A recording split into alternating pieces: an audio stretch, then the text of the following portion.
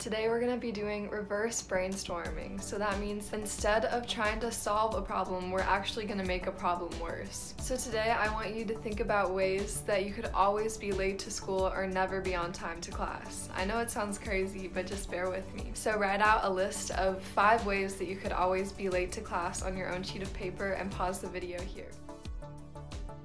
Alright, so now I want you to look at your list again and now reverse those ideas that you came up with. So the direct opposite. So if you were to come up with always being late to school by not charging your laptop or by setting your alarm clock late, now you reverse it. So maybe you'll set your alarm clock early or maybe you'll charge your laptop in advance. So this activity is different from how you would normally brainstorm because normally you'd just be trying to solve problems. But sometimes going back a step and thinking about how to make things worse actually shows you how to make things even better. So this is really important for the STEM field because you're thinking of creative ways to solve people's problems that might not take the usual process to get there. And reverse brainstorming can sometimes make you generate ideas that you wouldn't even think of were possible before. This is also really important if you want to go into any field that's helping people, into business, trying to see what people need and want, and for nonprofits, maybe trying to see where the need and people are and how you can solve their problems. Thank you all so much for tuning in.